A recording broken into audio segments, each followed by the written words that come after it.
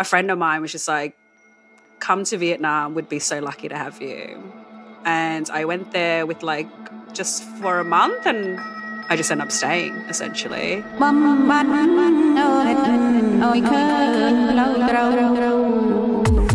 Maggie Tra is an Australian-born DJ and producer with Vietnamese and Cambodian heritage.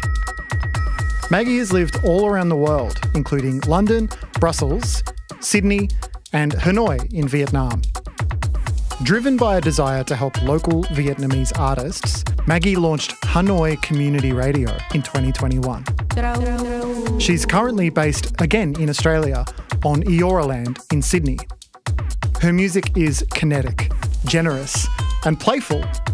And in both her productions and her DJ sets, she continually embraces not just her own heritage, but also the culture of whatever land she's in. I wanted to talk to her about some of the differences she's noticed between how music works in Vietnam as opposed to Australia, about what she's learned as someone trying to build community in music, and simply, why does she make music in the first place? What does she get out of it? Why make music? My conversation with Maggie Tra was recorded in April 2024. Oh, now we're recording. This is like our 10th time. What's the knob thing for?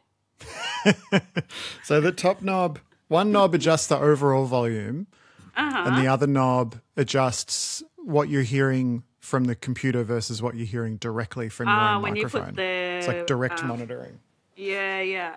Use your profesh skills then. That's what we're here for, to use my profesh skills for good and not evil. Love a good profesh skill. Well, we'll talk for a bit, and I sort of don't really know what this is yet. Yeah, that's so good. So I just kind of appreciate you being up for it. And I've got a couple more booked in next week, a couple of other chats. Beautiful. Yeah. And this is kind of me just trying to get the ball rolling a bit and kind of figure out what it is while doing it. Yeah, I love that. What are you calling it? I don't know. Oh, yeah. Yeah, I'm not really sure. I've got my working title for it it feels a bit lame. Okay. It's just, go. What? Go. Okay, go, Tim. The working title is Why Make Music? Oh, yeah. I mean, that's simple and to the point. Yeah. I don't know if it's too like... And it's not taken already? Oh, I didn't think about that. If anything, the working title is like it clarifies for me at the most simple level what conversation I want to have. Yeah, exactly. You know, and that can be like mean anything. It can be a million things, really. Mm-hmm. But it's just this idea of like one of the reasons why I've never really properly thought about launching a podcast or tried to seriously try and do it is just because there's so much. There's already so many. Like, oh yeah, but that's like music as well, though. Exactly, it's not the same thing. It is a similar thing, and sometimes I feel like that with music too, where I'm like, why should I just add my music to the mess? Oh, I just think mine's the only one, so it's coming out. Okay. I'm kidding. That must help. Maggie Tra. Margaret. Yeah. Is it Margaret? It is Margaret, yeah. Parents gave me a white name. Why not go with Margaret? Why Maggie? Everyone used to think that I was an old lady, like when I was in high school. And I'd call my friends, you know, when you used to call people in their home phones. Yeah. I don't know if you still have one. No. But and they would be like, I would call for, you know, my mate, and the younger sister would be like, who's calling? I'm like, Margaret. And they'll be like, Mom. I'm like, no, I don't want to talk to your mom. I want to talk to your sister. So, yeah, that's why I changed it. I feel like a good place to start is at the very start, which is like baby Margaret, baby Maggie. Oh, God. Yeah. What are your earliest memories of music? Whether it's like hearing it in the house or family times, childhood times, but like when I say that, what do you think of? I think mostly of like tempo. So like Buddhist prayers type things, because obviously my parents would take me there for like Cambodian New Year. It's actually coming up. It's in April. And then also just like Khmer music and Vietnamese music. And that would stem from like bloody neighbours singing karaoke so loud as well, you know? Yes, and where is this specifically in the world? So I was born and raised in Bonnery Heights. So apparently a Western Sydney artist, although I do not call myself that. But you would go to temple in Western Sydney? Yes, exactly. There's a Cambodian temple in Bonnery. I was actually talking to my sister about going back because I want to learn how to write and read Khmer. And the monks used to teach you that when you were younger. Right. Okay. And so how is music part of the ceremony? Do you remember? It's more like the prayers. Right. It's like singing, essentially, and chanting. Yeah. Which kind of gives it like a meditative, you know, kind of state. Yeah. Yeah. When you were a kid, did you love doing it or did it feel like a kind of a chore? Because I know I went to like one of the schools I went to was an Anglican school and we had, you know, chapel every Friday morning and had to sing hymns and that was never fun. That was always a total chore. It felt like.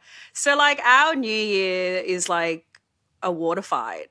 So we would throw water bombs and throw water at each other. Okay. So that was always, so we enjoyed it. We loved going. Yeah. It's a water festival basically. And so were your parents musical at all? Did they play music at home or did they listen to a lot of music in the home? They listened to music, obviously, to like remember their roots, but they were not musical at all. But I also remember hating like Asian music, Khmer music. I just was just like, there's so many noises all at once. I don't understand what's happening. So yeah, they would play it, but they weren't musical at all. No. So when you say Khmer music, that was maybe being played in the home, like is that like modern kind of Khmer pop music or is it more traditional or what kind of stuff? No, Cambodia is still quite traditional. They don't really have like a pop scene, if I'm being honest. But like growing up, it would just be old school, traditional bands, live bands, that kind of stuff. Yeah. Folk music, essentially. They did do a little rock for a bit, but it's completely, that's why it kind of gives me like temple vibes because it's always quite traditional. Yeah. Do you remember any of the names of the bands or the songs or anything? No. I don't even think my parents knew it. They would have just bought like DVDs or like CDs or whatever they could get from like Cabramatta, you know? Oh, right, like from the market or whatever. Like a music store. Yeah, they still exist now. We go past them. It's so funny and you're like, oh my God, that's still there. Yeah. Yeah. Do you spend much time now like searching around YouTube trying to find some of those songs from your childhood? Not songs from my childhood, but definitely try and find Khmer music that I could probably resonate with a bit more. Yeah. I do try and find like more local, newer artists as well. Okay. But hip hop seems to be a big thing there now. Yeah. So at what point as a kid do you first have the inkling that you can make music? Like in school, do you remember at school playing the recorder or stuff like that? Like what are your first memories of playing music, playing an instrument? Yeah, I do remember it, but I was shit at it. I remember being at music class and just not being great. So I don't think I ever saw music for me. We used to like make dance moves to the Spice Girls. And do like Thai karaoke. Don't ask me why we did Thai karaoke because I don't speak Thai, but my friend was obsessed with it, and so we just used to do that. Okay. But in terms of like music and playing, I did not see that in the cards for me. Yeah. I had like immigrant parents, so like music or creatives or whatever. There was no money in that, so there was never like even a thought of that even happening. But it must have come from somewhere though, like because you're the Maggie Tra that I've gotten to know is obsessed with music and loves music and you're an amazing DJ, you have great taste. So there's a gap here. Maybe it's like my ancestors or something. Yeah. I don't know. So is it like when in teenage years maybe? Yeah, definitely. I feel like as I got older, I just started seeking music and listening to it and like kind of getting into it. But yeah, it wasn't until like I was an adult basically that I thought, I'm just going to give this a go. Yeah. But yeah, when I was younger, I I guess more I didn't believe that it was possible. That's so interesting. that's why I never pushed it. Yeah. At your school, did you have kids that were doing like guitar lessons or doing, you know, other kind of instrumental lessons? You know what? My parents, because they thrift shopped a lot. We didn't grow up with a lot of money. Right. And I remember this really orange keyboard that they bought for us secondhand. And I loved it. I think I learned like, you know, My Heart Will Go On and like Twinkle, Twinkle, Little Star. My mum loves My Heart Will Go On. She fucking loves that song. Celine Dion, they love. Yeah. My mum calls Madonna McDonald's. she's like McDonald's. Oh, it's cute. So it's pretty funny. So yeah, I remember like playing stuff like that, but then all of a sudden the keyboard disappeared. Oh. I don't know where it went. Okay. So my parents were big on just buying us shit and then giving it away. Anyway, 10 years later, I was speaking to a friend of mine who lives across the road. She's Vietnamese. She was my good friend growing up. She's like, yeah, no, your parents gave that to us. I was like, what? Why? I loved that. So, yeah, there you go. My parents are to blame, Just I'm passing gonna say. it around. Okay. Yeah. Then, so you're a teenager. You have had a brief dalliance on a keyboard, learning My Heart Will Go On. Yeah. You've got these memories. You've got this kind of music obviously embedded in your life from as a child, from going to temple or from hearing your neighbours singing karaoke. Or I mean, we all have music in our lives as kids, but it's that thing. At some point, it clicks over to being like, oh, like you have a bit more of a conscious connection to it. You know, it often happens when you're a teenager, right? Where you're like, you become obsessed with it, or you have a deep impact, like a particular artist or a particular type of sound. Yeah. Is there anything you remember like that where it just kind of started to hit you in the core in a way that it hadn't before? So this is weird, but I do remember that I used to write songs. I used to write lyrics. Yeah. Just for fun. It was never like anything serious or anything like that. But I do briefly remember that I had that kind of moment. Yes. How old? I can't even tell you. Probably like, it would be like early teens, I feel like. Yeah. Yeah. So you had a notebook or Obviously something? when I and you knew were I just could writing. write. Yeah. Yeah. I wasn't 2 years old writing lyrics. No. But yeah, definitely a bit later on, yeah. But you had something to say, or you just... Yeah, exactly. Yeah, I guess like, you know, my parents and family come from a lot of trauma. And I think a way to, you know, like most of us to get out of that was to create this own little world. And it was just to like write this music, you know. Right. But not ever seeing myself as an artist or a musician though. Okay. It was just a way to express, but nobody look at it. Yep. I don't know. Yeah, like a diary or something, or a journal entry. Yeah, more or less. Yeah. But you were actually writing lyrics, so you weren't necessarily writing songs. I remember writing a verse, a chorus, and a verse. Yeah. I don't know if that equates to a song. Yeah. I mean, my daughters write songs like that, even now. You know, my 8-year-old has currently she's posted it up on the wall next to her bunk bed. She's on the bottom bunk. Cute. The older sister. No, she's on the top bunk with her younger sister underneath. And she has posted up on the wall next to her top bunk like a piece of paper from like last year where she decided to write a song, and it didn't have a melody or anything. She just wrote the words first. And it's something along the lines of like, nice. I love you, I want to be with you. But she repeats the same phrases, and there's bits that are obviously the chorus. And at one point I got her to sing it, and I could tell that she was making the melody up as she was going. Like the lyrics she'd had, but the melody she was just sort of, that seemed less relevant. It was That's just probably what I was doing. Yeah, I kind of feel like it was more words than it was melody. Yeah. For sure. Do you have any of them still? Like if you got those old notebooks?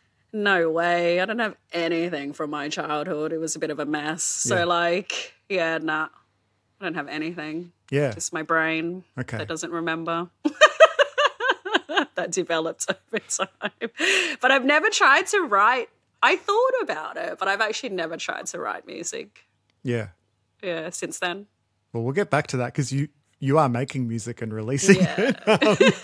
So you are writing music. And then I never became a musician.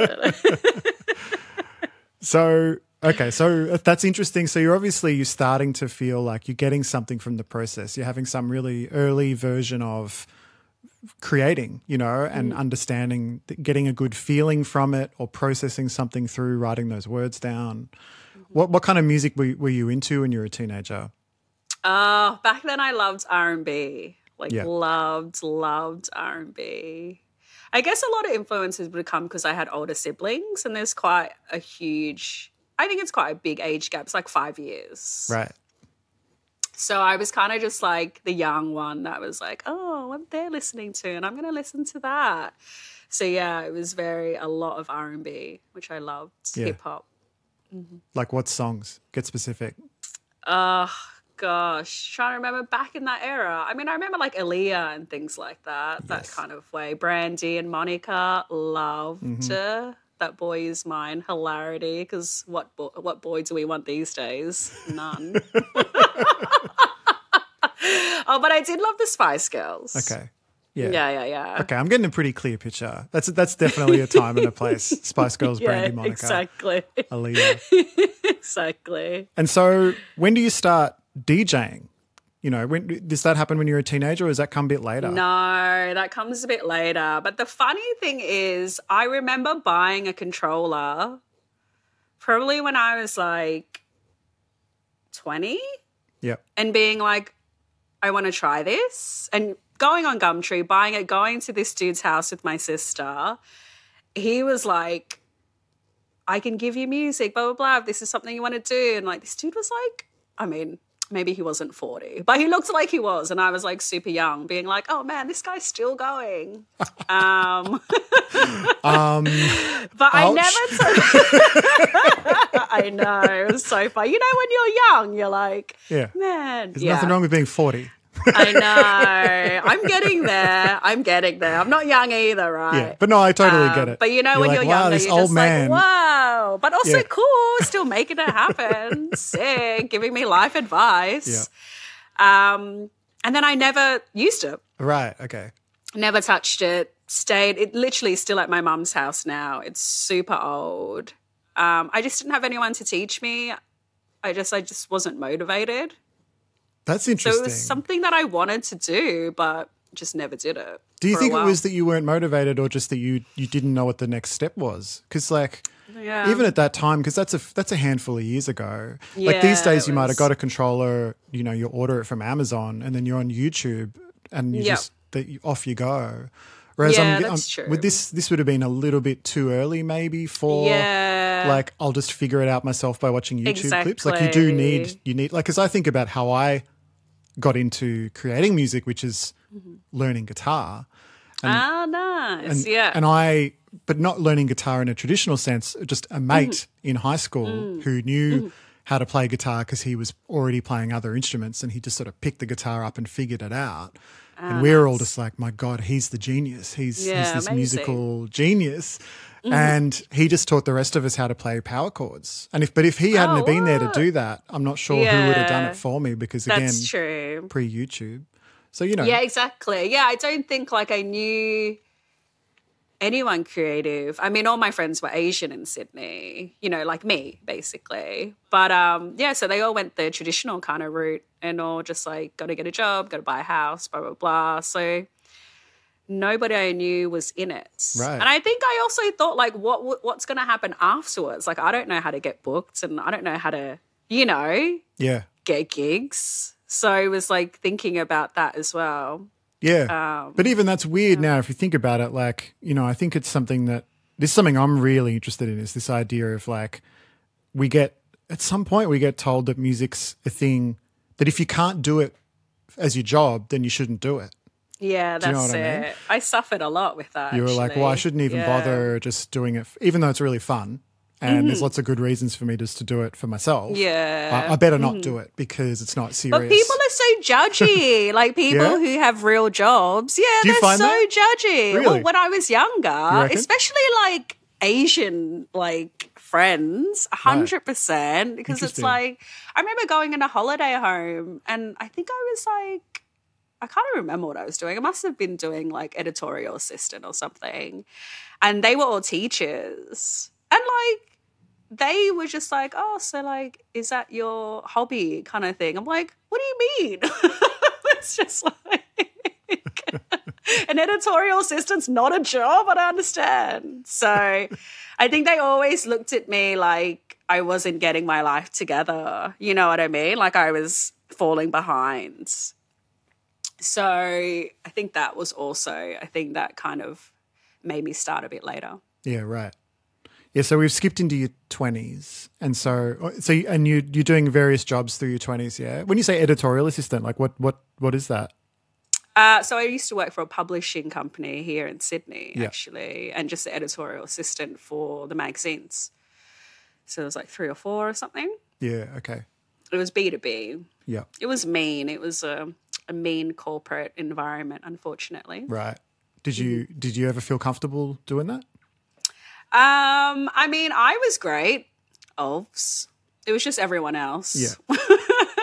But I got along with the graphic designers. You know what I mean? Like I would go downstairs and hang out with them a lot, as opposed to the journalists and the editorial people. I found them very boring.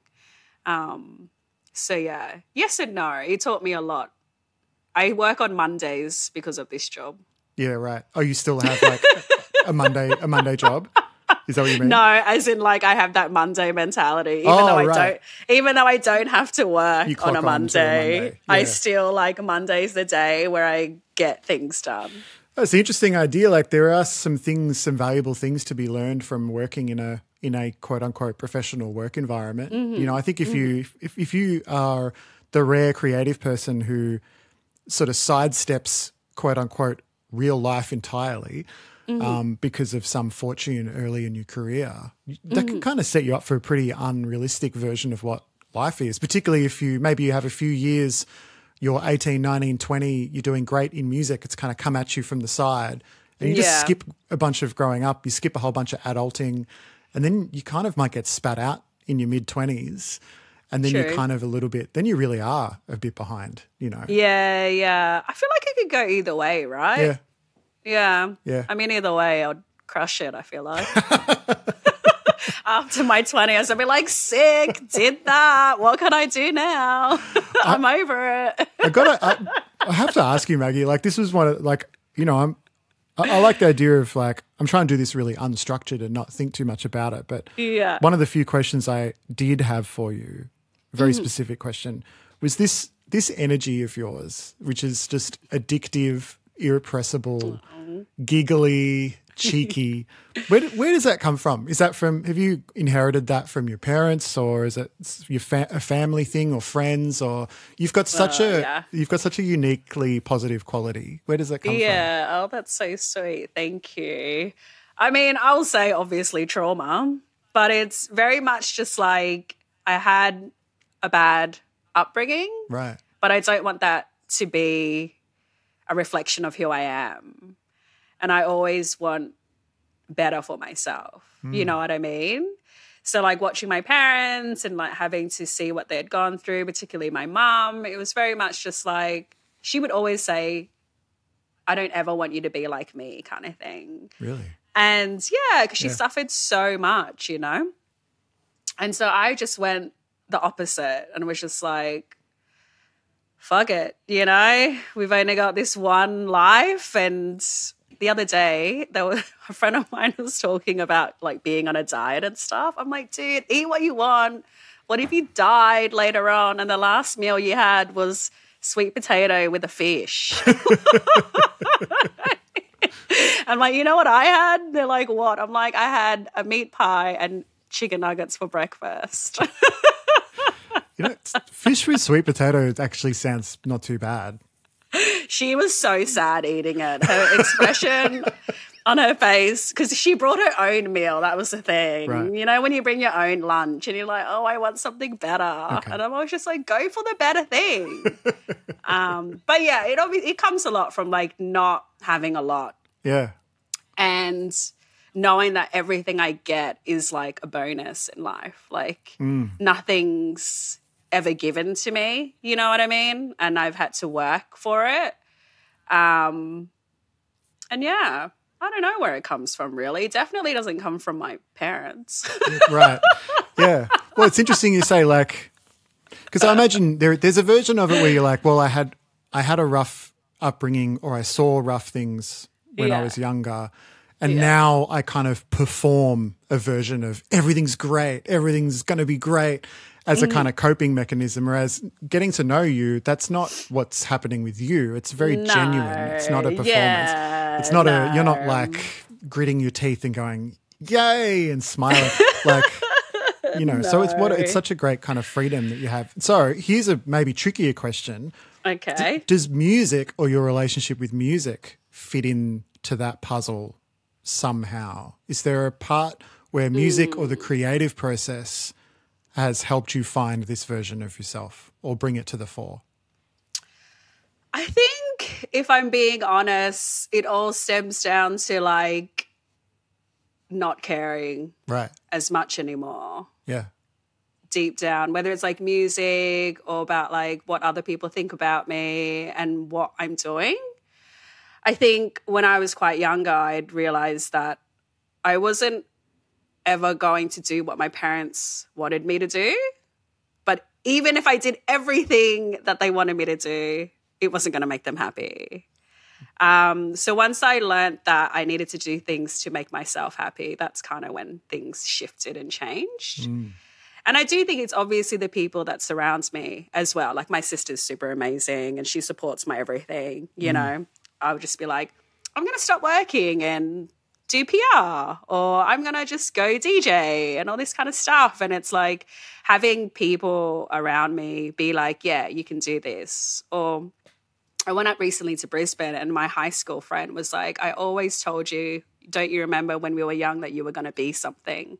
And I remember laughing at her being like, what are you talking about? And yeah, she wasn't wrong. I think my personality kind of brings things out of people, and that brings me joy, you know, seeing other people happy, seeing other people laugh and stuff, like that makes me happy.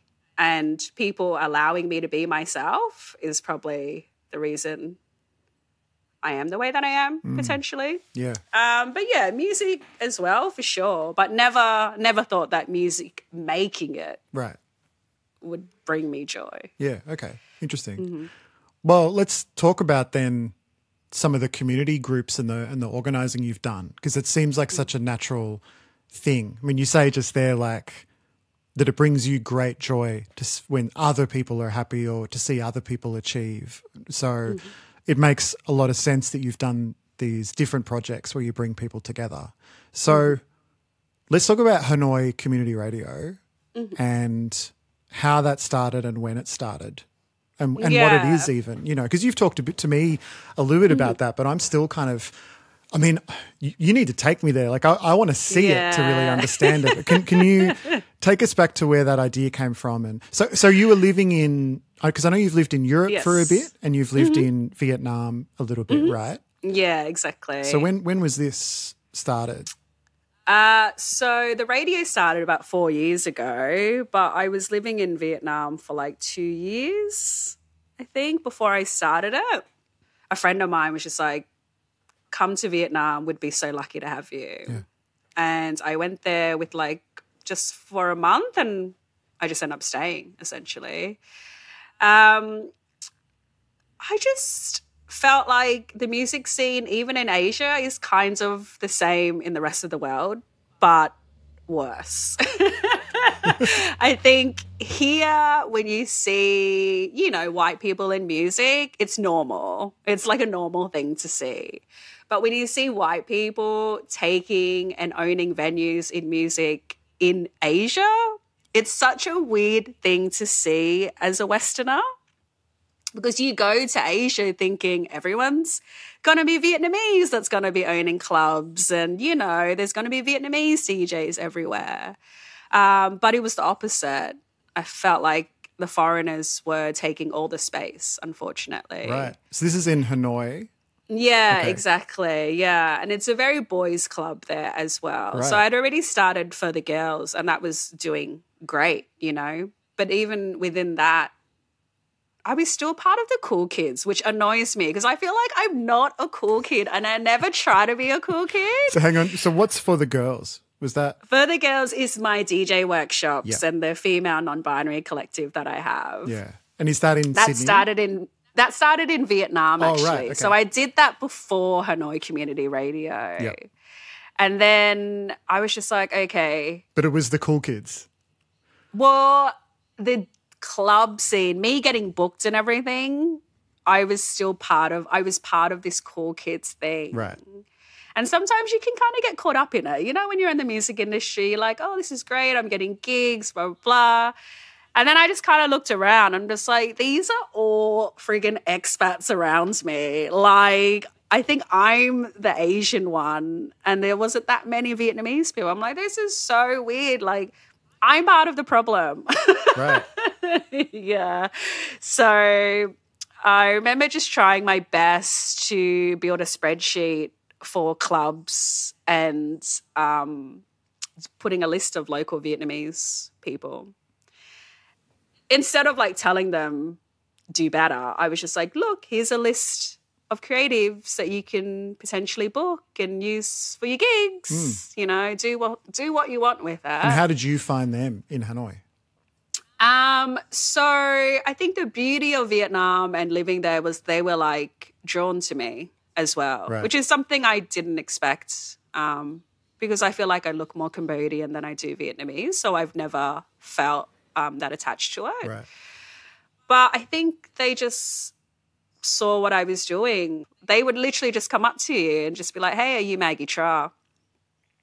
And it would make me laugh because it's like, you know, you can just call me Maggie because I'm pretty sure there's no one else here that is called Maggie. But it's always like, are you Maggie Tra? So it's such a small space where everyone knows everyone, or if they're seeking it, they will know what I'm doing. And that kind of brings in all the creatives. And the beautiful thing that I was able to achieve is sometimes there's a separation between arts, you know, and music. Right. Whereas I was able to kind of exist in both worlds.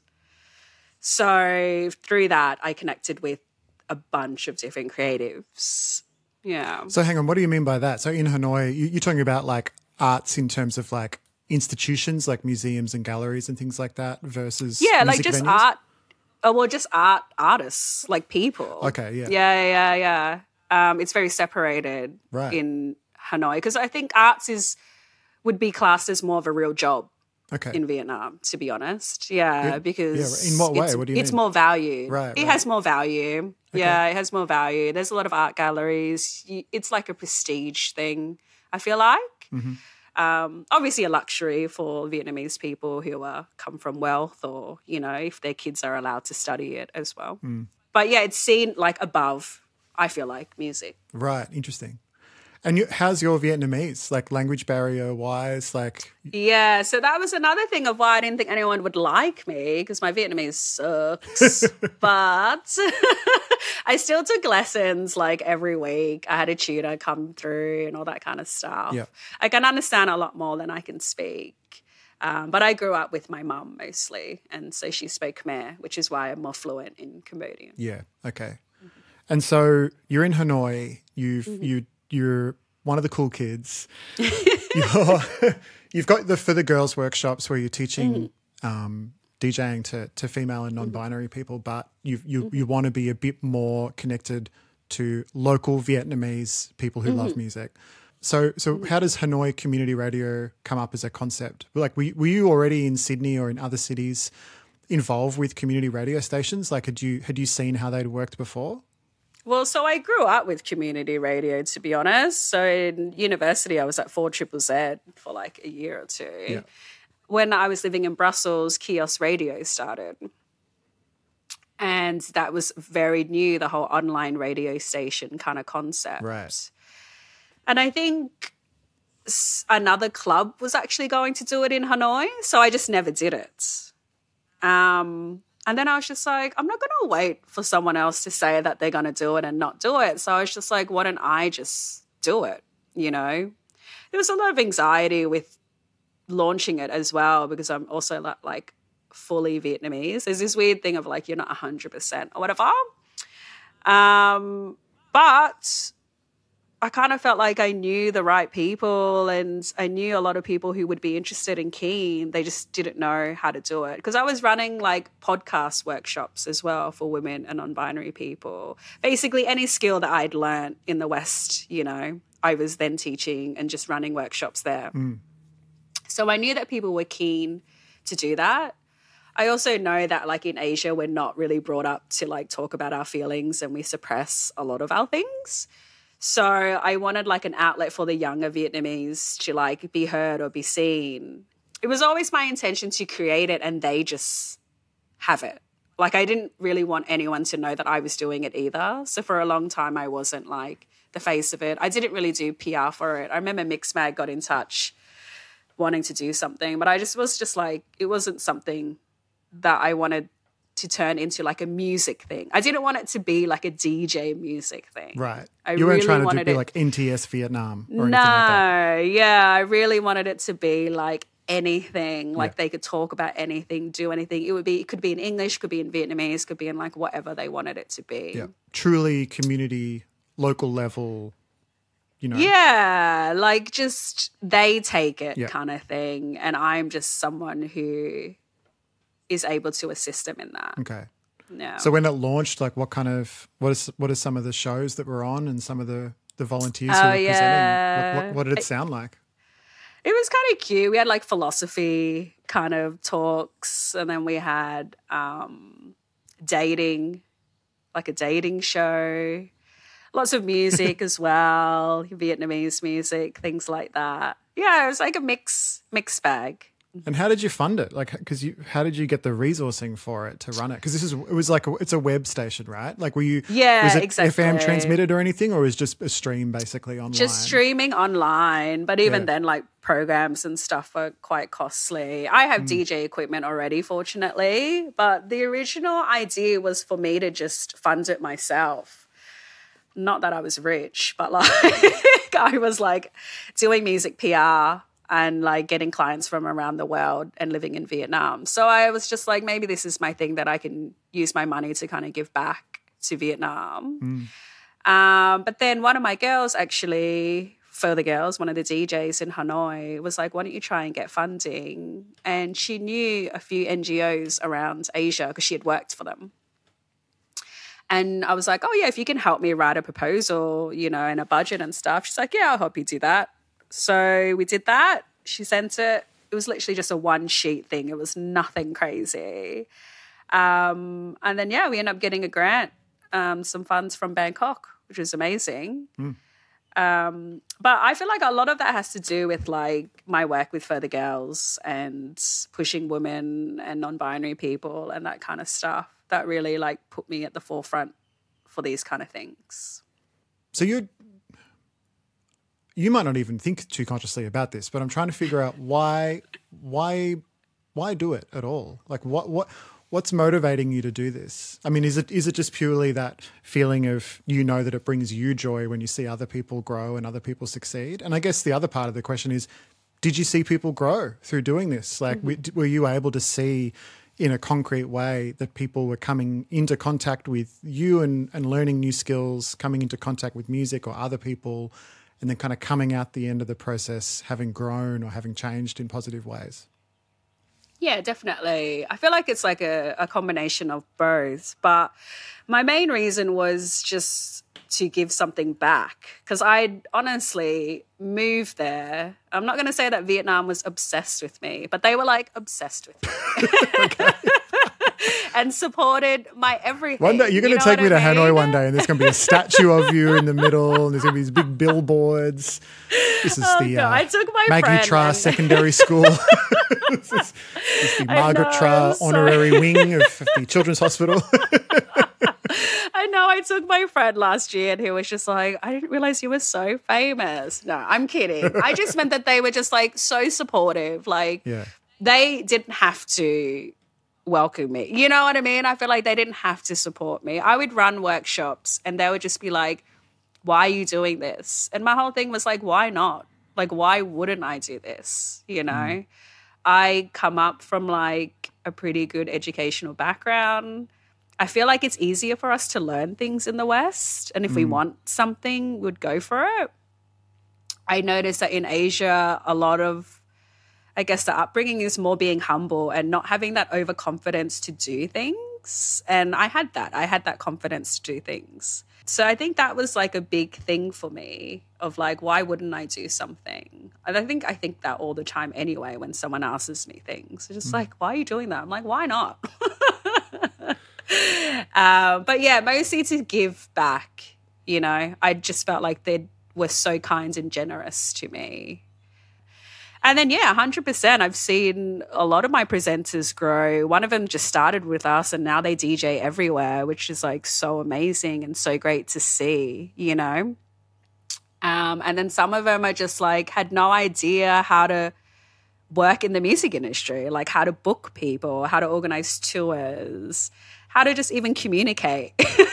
You know what I mean? And like, I don't think I talk like music talk or anything, but like building relationships with people. And yeah, even just recognizing that they needed a community or that they needed a space. I don't think they realized that that's something that they needed to feel like they belonged somewhere.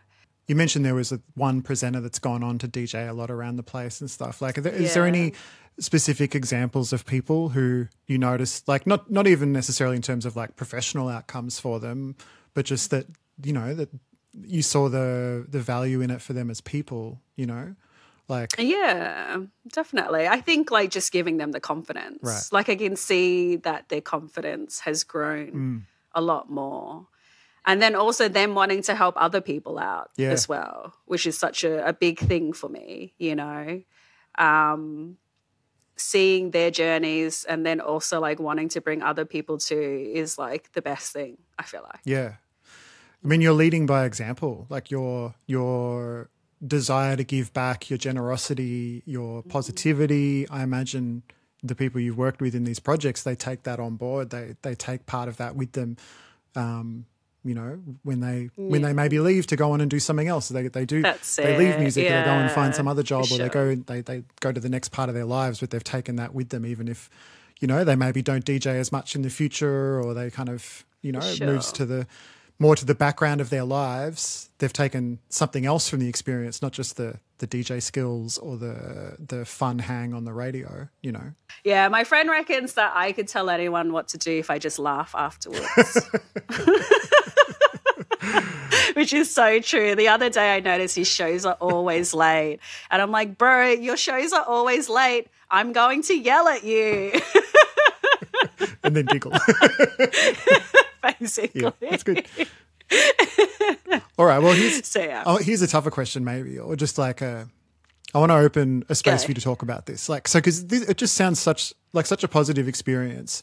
And maybe, you know, you're in Hanoi with an understanding of the local scene and the culture, but also with this Western perspective, having grown up in Australia. And so you're in this unique spot to, you know, provide people with some skills that maybe you feel like you've gotten the benefit of from having a different upbringing. And I imagine that would just, and also you've become like weirdly semi-famous and people are coming up to you and going, are you Maggie Tra? And then you find yourself back in Australia. And by the time you move back to Sydney, you have started DJing and releasing some music under your own name. You're getting write-ups here and there, different articles from websites. And, you know, there's just a little bit of a sniff of like, who is this Maggie Tra? What was it like coming back to Australia and like reconnecting in some way to how music functions here? How did that work? How did it feel after having been in Vietnam for a few years? Yeah. I mean, I have to say my experiences are somewhat a little bit different because you also supported me when I was abroad as well. So I did have a few people who supported me when I was overseas. So coming back, it was nice to like meet them in real life, you know what I mean? And that kind of made things a little bit better for me. But in terms of like community and feeling like you're part of something, that doesn't exist here, I feel like. I don't feel like I'm part of anything, really. And that's kind of like the sad reality of the music industry here in Sydney. it's like you always have to prove that you're worth it, or that, you know, you deserve this gig, or this is like you have to be a cool kid times 1,000, but you have to be a cool kid that never left the country. Really? Yeah, like for DJs anyway, the ones who get the most gigs are the ones who stayed here like forever. And because Sydney is just like a bit lazy and doesn't like doing any research, they use the same people all the time and then get those people to then book their own people. And it just becomes a vicious cycle like that. And I think for people who are starting out, that's a hard space to get into. So for me, I was fortunate that I had a lot of Asian diaspora people that supported me. And when I came to Sydney, booked me for gigs. And then that kind of like for me wasn't really enough because I'd gotten so much overseas, like even in London and Europe. And I was just like, why is Australia so slow? You know what I mean? So the next year I was just like, everyone's going to know who I am. And this is it, basically. So I ended up contacting venues and letting them know what I was doing, who I was. And then I started playing more, getting more gigs, doing all this kind of stuff. And it was just super funny because, like, after they booked me, they would just be like, we looked on you online and we're just like, how the hell do we not know who you were? And I was just like, that's just Sydney in a nutshell. Like, people in Melbourne are telling Sydney people who I am, which to me is wild. And it happens so often, you know. I had a friend who who's from Melbourne, came up here, played at a club. And I'm like, yeah, I've been like getting these things, blah, blah, blah. And he's like, yeah, you know why, Mags? I'm like, why? Because he actually works for Ableton. And he was just like, yeah, I told them about you. And I'm just like, why is a Melbourne person telling like Sydney people about me? Bloody hell. Yeah. So yeah, it's just such a hard space of like, also, I don't think people even want to help you here. I know that sounds really mean, but it's like the harsh reality, you know? Again, I'm kind of like a cool kid. I have no idea why. So I do get opportunities, but I do know that other people don't. And it's difficult for them and it's hard and it's unnecessary.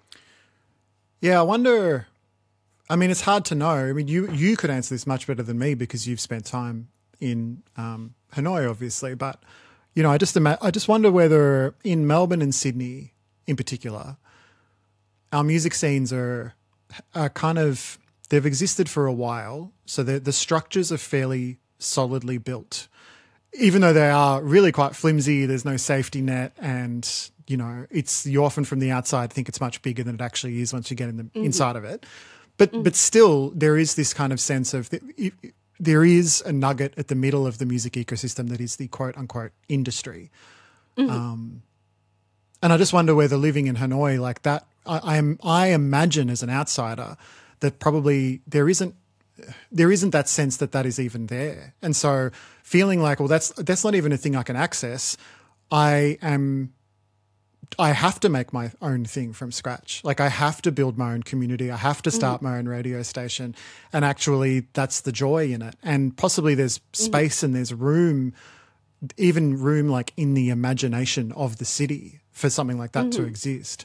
Whereas I feel like in Melbourne and Sydney, and maybe it would be the same in those big like music cities like London and New York and Berlin, I'm not sure, where there isn't the space to imagine something new because there is already stuff around. There's already radio stations, there's already record labels, there's already different scenes and little cliques of people that have rusted together and give each other the same opportunities, like that it's harder to imagine. And maybe also just like, what about like just the general cost of living? Like in living in Australia it kind of doesn't matter where you are economically, it's a grind. Like you have to be pretty financially set up for life to not be a grind in Australia in terms of work-life balance.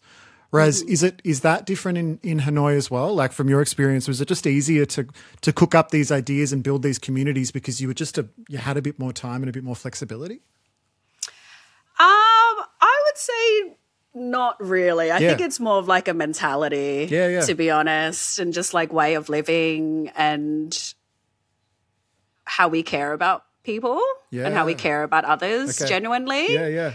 I think London's also, like, in terms of, like, me living there, I thought there was still always space, but they have more people. Yeah. And they have so many things going on that so many people can just go to all these different things. So I think it's so different. I think for them, they welcome new things, which is pretty awesome to still see in a place where, like, music is everywhere. I just remember being part of, like, different, you know, friends in different music things and bands and, like, whatever.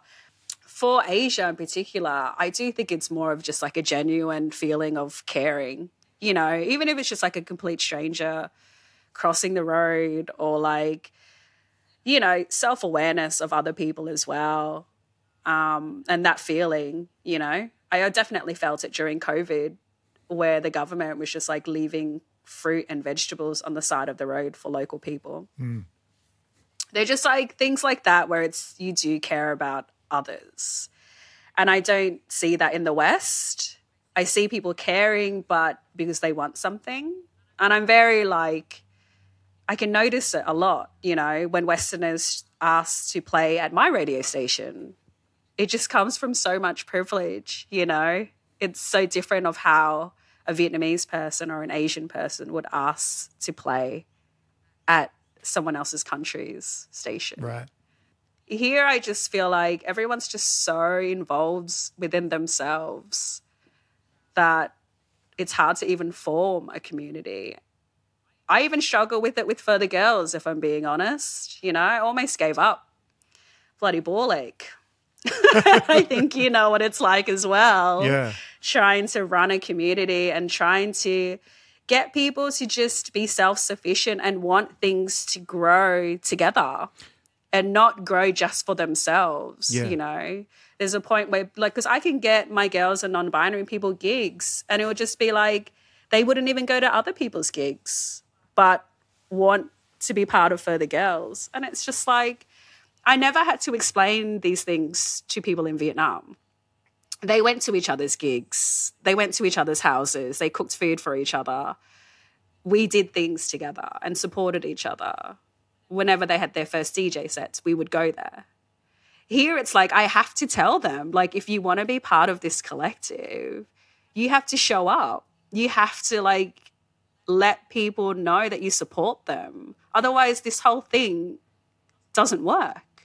And also, why are you part of it if you don't even believe in these, like, core values? I think that's it. Like, it's that idea of, you know, are you in the community because you think that at some point in the future it's going to be of benefit to you that you were in it, right? Which may be true, but is that your primary reason for being in it? Or are you in it because you just genuinely enjoy being in it? You know, like this. Yeah, I think that's it. I think community, like, is its own reward. Being part of a group of people, that feeling of being kind of mutually supported and the feeling of being nurtured, and, like, just the experience of being in a room or being in a conversation or being in a chat room or whatever it is with a bunch of people that you feel seen by, that just on its own is its own reward. So I think, yeah, I've seen I've seen a bit of that too with some of the community spaces that I've flirted with trying to create, where you're just like, there is often, it's never this simple, but it does sometimes feel like there's two kinds of people. There's the person that's kind of dipping their toe in to see if they can get something out of it, which is not invalid, but if those are the only people you have in your community, then it's not really a community. It's just a bunch of people looking for something that's going to help them. Exactly. As opposed to just realizing that just being in the community is what can help you. Like just interacting and being open with people and being vulnerable with people. But, you know, I can't speak to the difference because I've obviously only ever lived in Western cities. Like, I've lived in Melbourne pretty much my whole life, despite traveling a bit.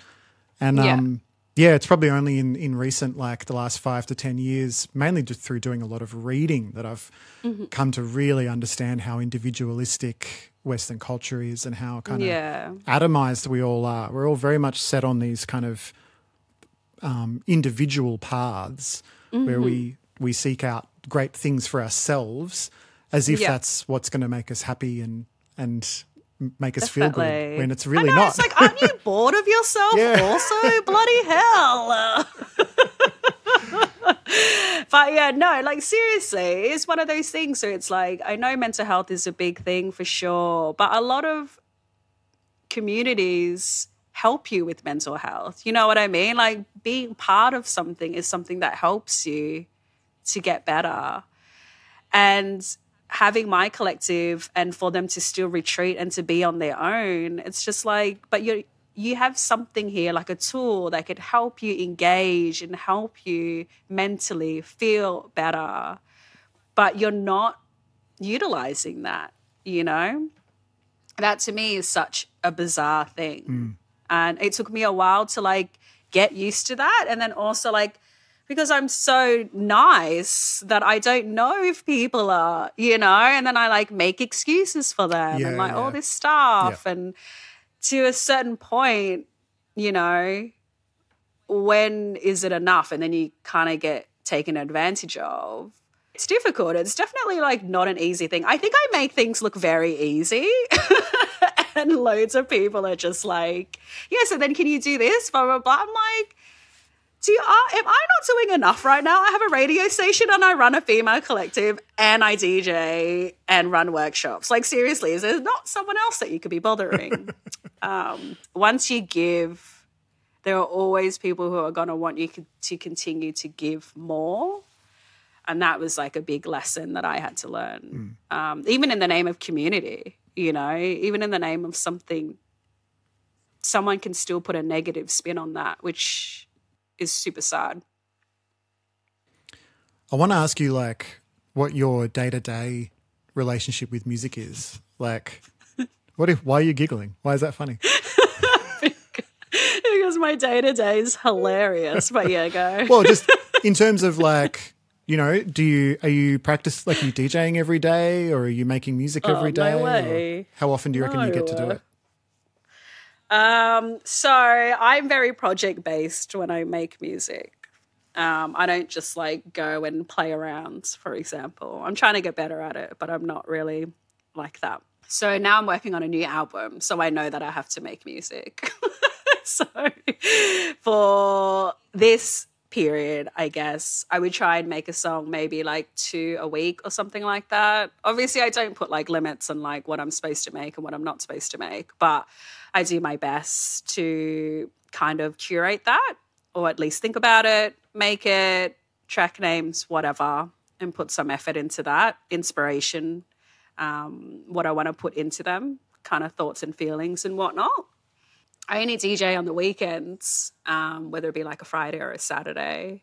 But yeah, it's one of those things where it's like sometimes it's like once a week and then every now and then it's like 3 in one night and you're like, oh, bloody hell, you know. But then the rest of the day I'm like doing nothing. So it's just like, yeah, it kind of gets like that. I always balance my life. You know, when you like hang out with music people and all they do is talk about music and you're like, oh, I'm bored. Let's like talk about something else. I mean, this is obviously different. We're in a podcast. But yeah, I don't think my life revolves around music. I don't listen to music in my spare time. Right. Actually. Okay. I listen to podcasts. So you're heading back to Vietnam next week just for a chill for a couple of weeks, yeah? What are you looking forward to about that? Food, definitely food. And then, yeah, celebrating the radio's 4th year. Wow. So we're going to throw a party at a club in Hanoi at Unmute, which is going to be super cute. But, yeah, just catching up with everyone, seeing how the scene is.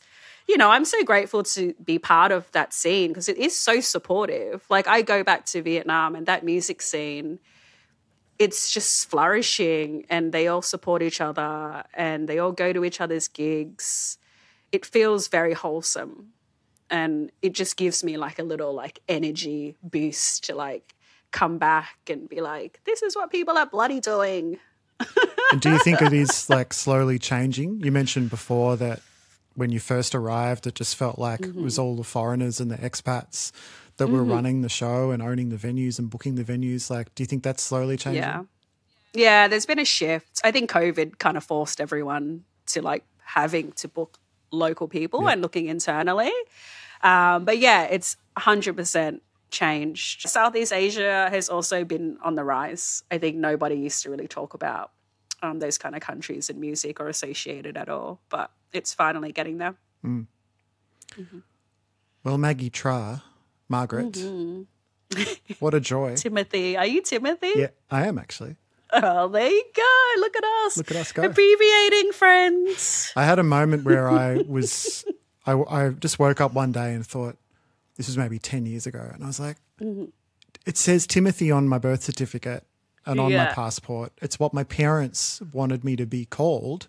Why aren't I Timothy? I'm going to change my Facebook name to Timothy Shield, and I'm going to tell everyone, hey, I want to be called Timothy from now on. What about Timo? No.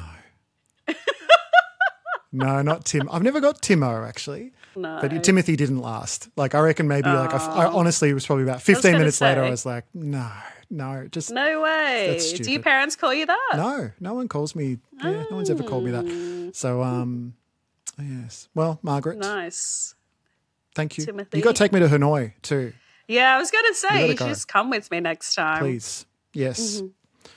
Sounds good. Okay. Thanks for the chat. Beautiful. Thank you. Keep crushing it. Yay. Oh, good. I don't know what I'm going to do with it Did yet. I talk too much? Bloody hell.